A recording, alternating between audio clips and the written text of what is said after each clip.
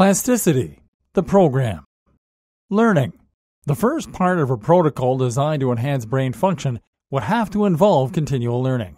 It is my belief that this is one of the best ways to prevent age-related cognitive decline, to promote a good mood, and generally to enhance brain health.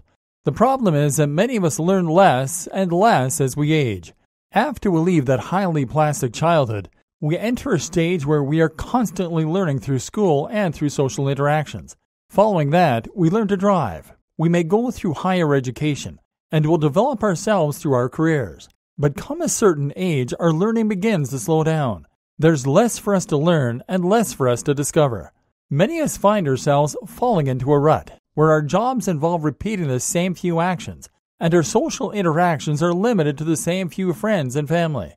This is why you need to actively keep introducing new learning opportunities and keep reaching for things outside of your understanding. This can be done through your career, or it can be done as a hobby. Don't just focus on getting better at one hobby. Focus on expanding your repertoire of skill and knowledge. You'll not only become a polymath through force of will, but the continual learning will ensure it remains easy for you to pick up other new skills as a need arises. To encourage this, assign yourself a period of time every week to learn something new. This could be programming or learning a language, or it could be learning to dance or even challenging yourself to become ambidextrous. Better yet, enroll into an online course. Apps and sites like Udemy make it easier than ever before. Movement. The most practical and effective way I can think of to do this is through your strength training. This is one of the big advantages of using functional type training and doing things like climbing, learning martial arts, developing new lifts. Our brain responds especially well to learning when it is physical, as that is what our brain plasticity was originally for. Challenge yourself with new movement patterns and keep yourself nimble and agile both mentally and physically. The other method is through gaming.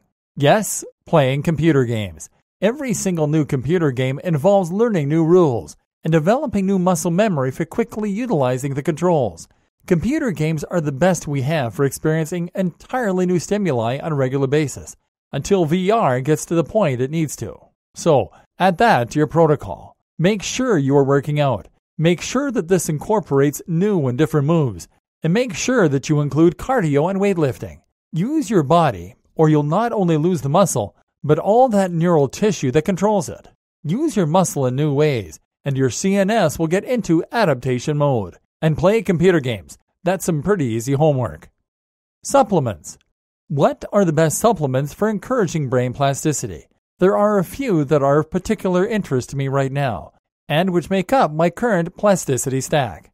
This is another category of nootropics that can actually be beneficial to enhancing your brain function, and that doesn't just focus on making you feel wired all the time. These are lion's mane. It has long been one of the most popular for increasing nerve growth factor, which in turn has been linked to increased plasticity.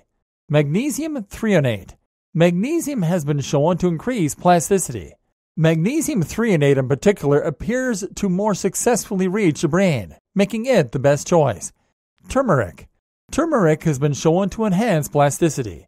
I read that you could try adding it to your coffee, but I tried that and it was awful. Caffeine. Yep. Good old caffeine can also increase plasticity. It does this by enhancing dopamine, which is correlated with increased BDFN, brain-derived neurotrophic factor. In plain English, caffeine makes things seem more important and more interesting, which makes the brain more likely to absorb and retain new information. Lutein. Lutein was shown a while back to improve the function of mitochondria, leading to greater energy and potentially a boost in cognitive performance. Turns out it's also potentially able to increase plasticity, particularly in the womb and during our development, but also later in life. There are plenty more, and TDCS has also been shown to be effective at increasing plasticity, transcranial direct current stimulation. But as we're looking at a practical solution to enhance our plasticity, let's focus on just these few. You can afford to add this little stack to your routine, and it should result in enhanced adaptability. Discovery. Being in any novel environment, discovering something new, or even speaking to someone new can help to encourage more plasticity in the brain.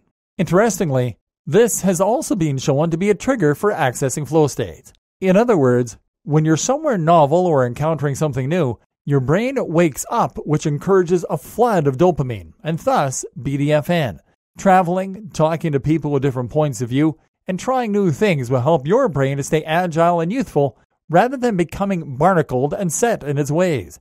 An outward-looking brain is one that stays healthy, young, and plastic. So, follow this protocol and you will create a brain that is more plastic. From there, you can go on to learn much more complex subjects and even motor movements with relative ease. Conclusion.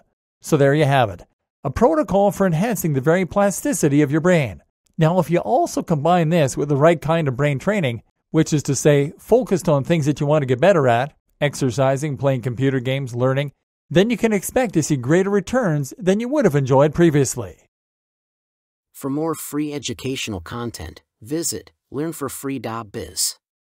Content produced and distributed by AllSuperInfo.